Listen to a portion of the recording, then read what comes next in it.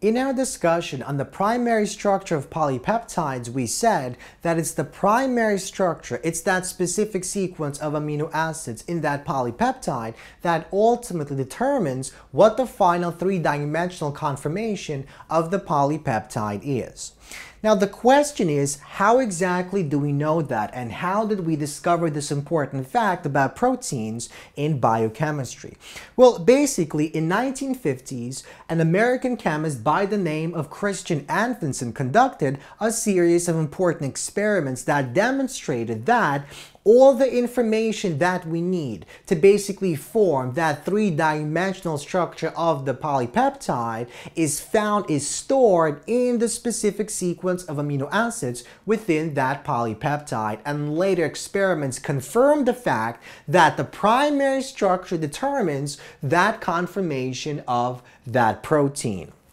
Now, before we actually examine what these experiments were, let's take a look at some important molecules and reagents that he used in his experiment. So he used two important denaturing agents. Denaturing agents are these molecules that basically break down the structure of our protein. So he used urea and beta-mercaptoethanol.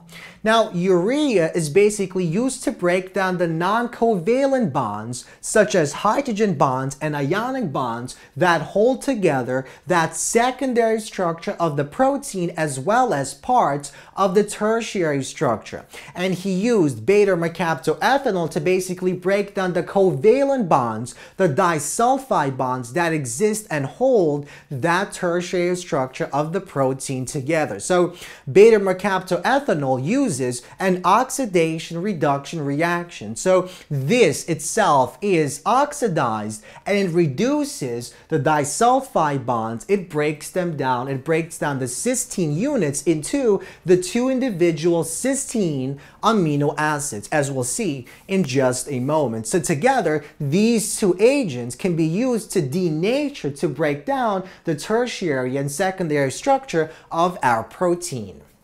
Now, the next question is, what protein did Christian actually use? Well, Christian used a ribonuclease, which is basically an enzyme, a protein that catalyzes the breaking down of RNA molecules in the cells of organisms. And this particular protein has 124 amino acids in its primary sequence, and in the tertiary structure it contains 4 individual disulfide bonds.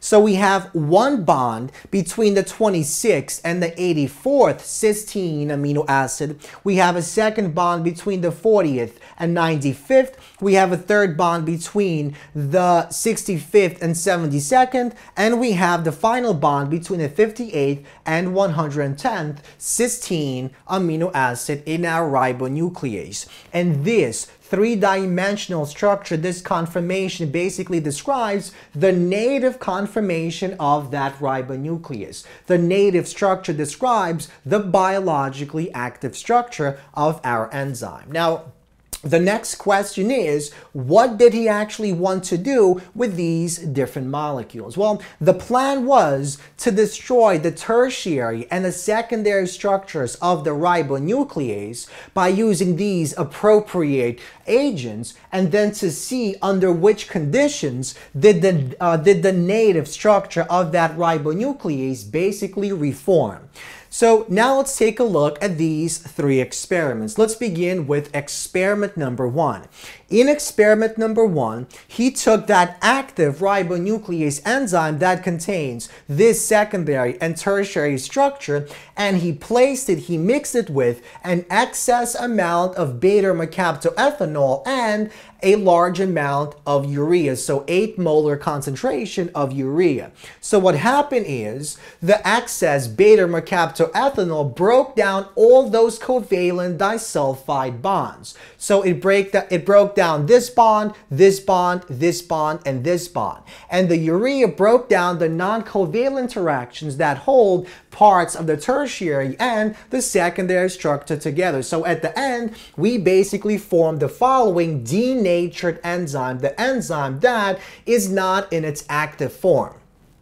Now, what he did next was, by using a semi-permeable membrane, he removed these two agents at the same exact time. So he isolated this denatured enzyme by removing these two agents at the same time. And eventually he saw what happened is, because this denatured enzyme was in the presence of oxygen, the oxygen in the air was able to basically reform those disulfide bonds. So it oxidized those disulfide bonds, reformed those disulfide bonds, and eventually, because the urea was also removed at the same time, the non-covalent interactions also reformed, and we reformed the proper secondary and tertiary structure of that particular enzyme. So initially we place this native enzyme with excess beta-mercaptoethanol and 8 molar urea, and what happens is our enzyme is denatured. But when the denaturing agents were removed via the process of dialysis by using a semi-permeable membrane, the enzyme eventually reformed its original tertiary structure. Now, what this basically shows is it gives us evidence that it's the primary sequence, it's the primary structure, it's that specific sequence of amino acids that essentially dictates the proper formation of the tertiary structure of that enzyme. Now, let's move on to experiment 2 and see what experiment 2 was. In experiment 2, he basically took that beaker that contained our denatured enzyme, as well as the excess beta-mercaptoethanol and our urea. And instead of removing these two agents at the same exact time, he first removed the beta-mercaptoethanol, and then after some time, he removed that urea. What he found was the enzyme that was formed was not in its biologically active state. In fact, this enzyme was scrambled. It contained the incorrect pairing of disulfide bonds. So what we mean by that is this native active, biologically active form of the enzyme contains these pairings, these disulfide bonds. So for example, the first one is between the 26th and the 84th amino acid. But here, the first bond is formed between the 26th and the 40th. And so that means this will contain the improper linkages between our cysteine molecules, and that will create an inactive molecule. Now, the question is, why did that actually take place? Well, the answer is simple. It's the primary sequence. It's that specific sequence of amino acids in that polypeptide that basically dictates the type of non-covalent interactions that will exist on that polypeptide. And it's these non-covalent interactions that basically drive the correct formation of our disulfide bonds. So if these non-covalent interactions cannot exist in that polypeptide, then that polypeptide has no way of knowing what the proper disulfide bonds are that have to be formed. And so what happened in this experiment was, because we initially removed the beta-mercaptoethanol before actually removing our urea, we saw that in our denatured mixture, we had the urea, so the non-covalent bonds could not actually form, and they could not actually drive the correct formation of those disulfide bonds. And so because we had urea in the mixture, improper, incorrect disulfide bonds were actually formed. So when the beta-mercaptoethanol was removed first, an inactive enzyme was formed, and this is because the improper disulfide bonds were formed because those non-covalent interactions could not basically dictate the formation of those proper disulfide pairings. Now, let's move on to experiment number 3.